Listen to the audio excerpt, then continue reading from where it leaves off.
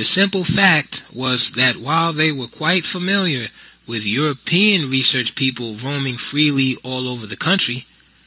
a black doing field studies in the Sudan is a phenomenon indeed. Ethiopia, the new name for Abyssinia,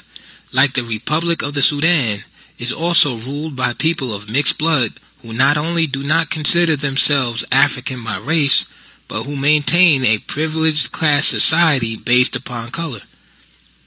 To them, all black-skinned Africans are Bantu. To these, they feel superior by reason of white blood,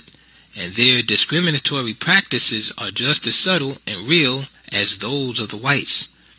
And although the enslavement of black-skinned Africans continue in both countries, even in our times, both the Sudan and the new Ethiopia have adopted the Brotherhood front since the sudden rise of so many independent African states.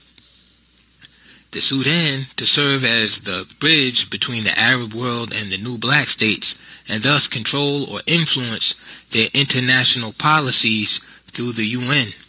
and Ethiopia to more directly control or influence black Africa through Western backing in establishing the headquarters of the Organization of African Unity in Addis Ababa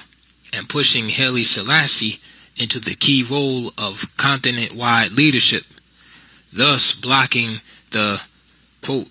dangerous influence of Kwame Nkrumah.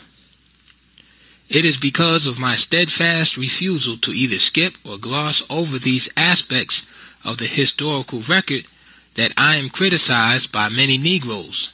and I know exactly when to use this term. Note: